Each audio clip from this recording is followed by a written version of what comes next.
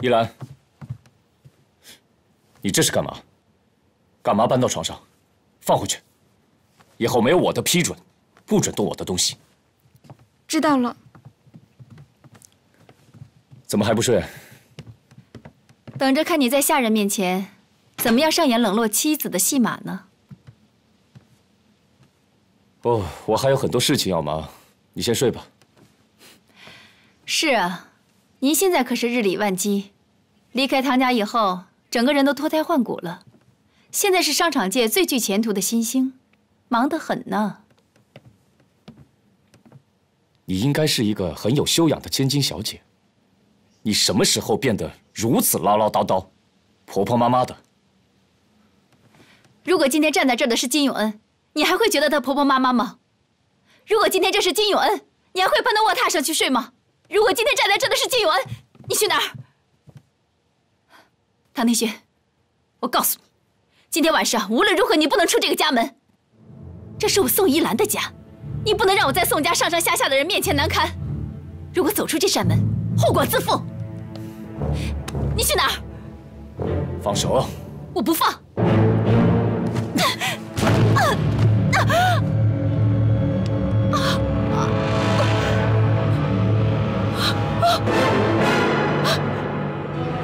来人呢？来人呢？来人！快来人啊！小姐，小姐，你怎么了？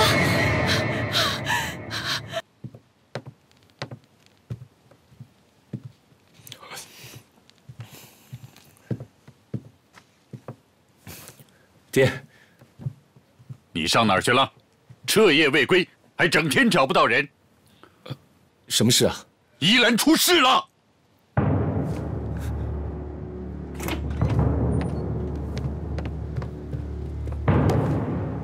孩子怎么了？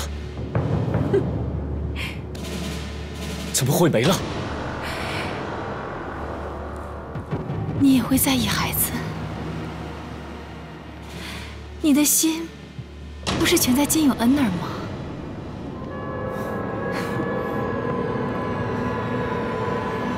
孩子都没了，你还在笑？你是不是疯了？我就算是疯了，也是让你给逼疯的。我知道，你是因为生我的气，所以你才报复我，所以把我们的孩子打掉。不管我千错万错，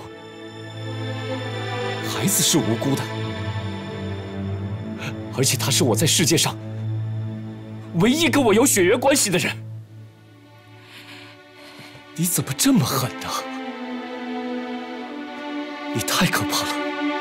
我可怕？可怕的人是你。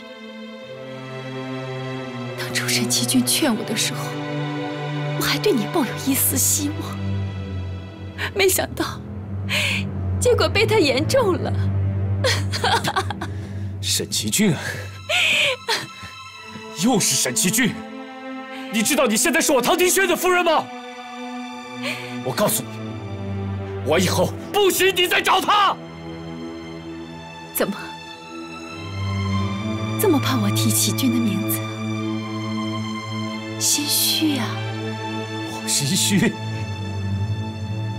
宋依兰，我告诉你，你别以为我不知道，从头到尾在你心中根本就只有沈其君一个人。对了，难怪他这么紧张你的身体，搞不好这孩子根本是他的。唐庭轩，你这个禽兽！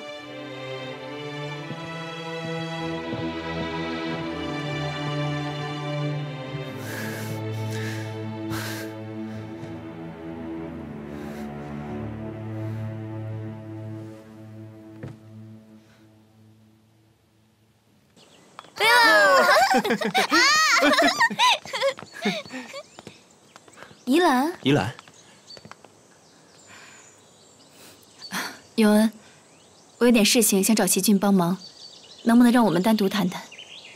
啊，依兰。好啊，那你们慢慢聊。走吧，姐姐带你回去做功课。走吧。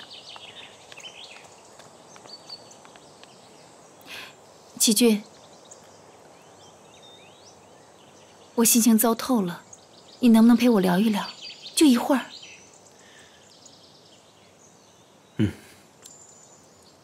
走吧。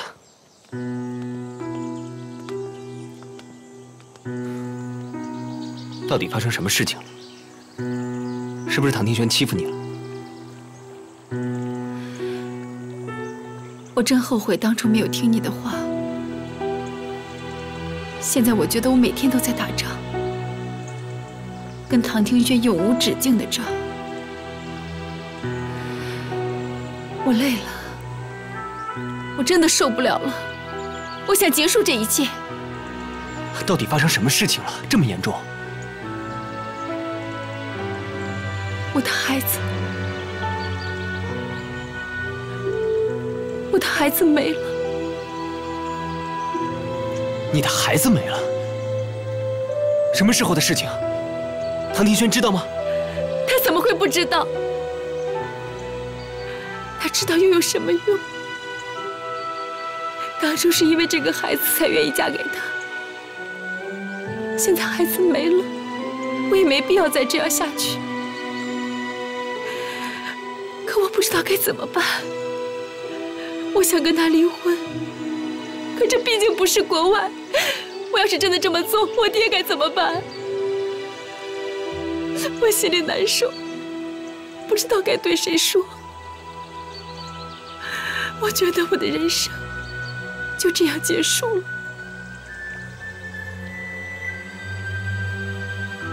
依兰，你别这样，别这样。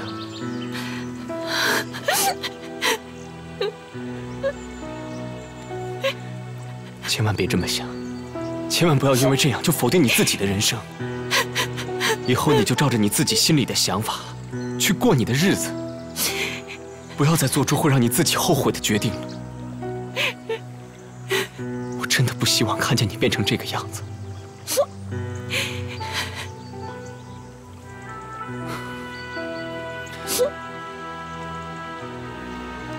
那你今后有什么打算？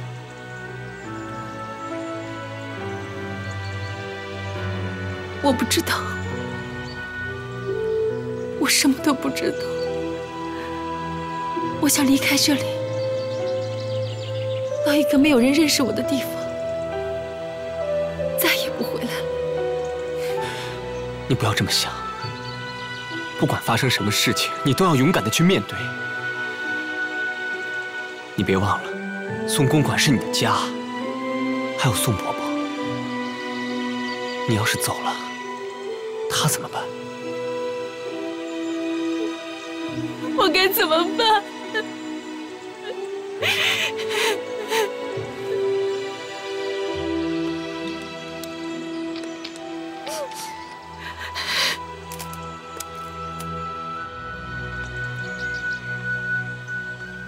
真的不要再想那么多了。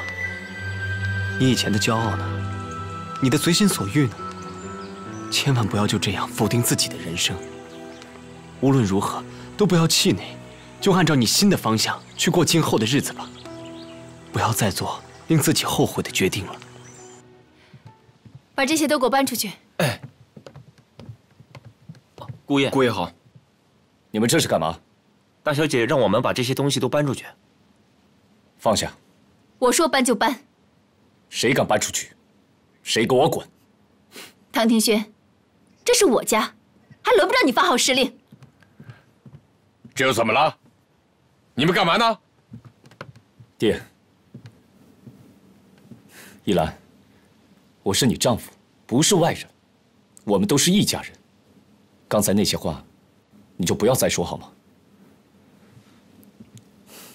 爹，只是两夫妻吵吵闹闹很平常的事，可是今天惊动了您，我真的觉得很不好意思。你少在这假仁假义的。一家人，丈夫，哼！从今天开始，从现在起，你就不是我们家的人了。我要跟你离婚。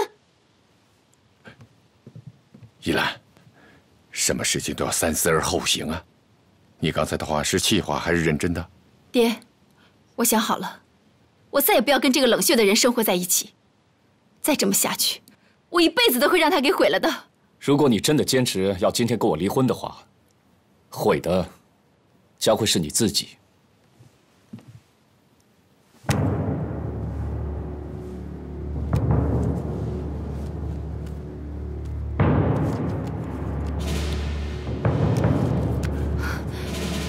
这究竟怎么回事啊？唐庭轩，你这个卑鄙小人，你跟踪我！我跟踪你？如果我跟踪你的话，我就不会允许这种情况发生，你也不会被人拍到这样的照片。